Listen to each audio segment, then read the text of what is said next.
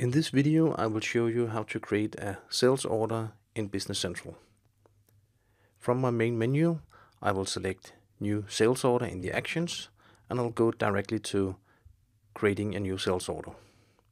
Here I can select the customer number directly, and that will fill in the header information on my sales order. On my line, I can select between type items, resource, fixed assets, etc. So in this case, I will create an item number that we just created for a customer, like this. And I will select 25 pieces of that one.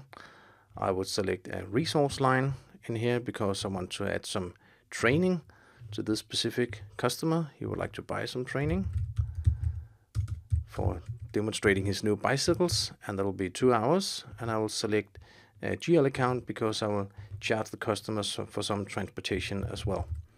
So I'll just add, transportation.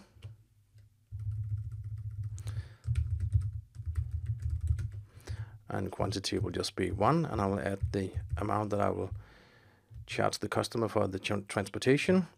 Now, if I want to calculate the invoice discount, I'll have to go to Actions, My Functions, and calculate invoice discount. And if the customer is set up with some levels for invoice discount, it will be calculated automatically. I could also add some more information on the header, for instance, a work description that I will await for the customer confirmation. After this, I can proceed and either send an email or print the confirmation for PDF or whatever. In this case, I will print the confirmation. And on the print, I can see both the invoice discount, all the lines, etc. Of course, the GL account number is hidden, and in this case, the order confirmation is Danish because the customer has a Danish language code.